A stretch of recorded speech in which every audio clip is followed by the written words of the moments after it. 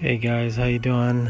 Just reporting an asteroid that is expecting to fly by. The asteroid is called Asteroid 2018 VP1.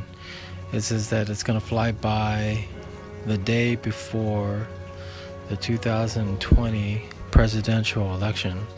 It's supposed to fly on November the 2nd or the 3rd, so this will come by us on the time of the election, just in time for that.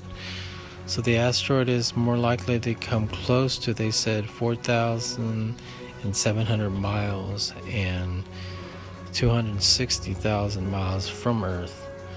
That's what the scientists are saying.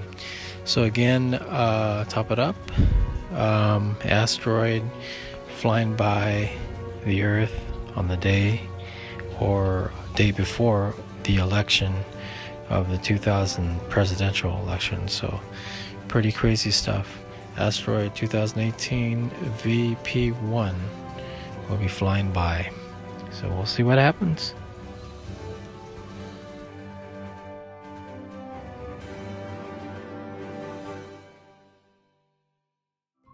Thank you for watching. Please subscribe to us on YouTube.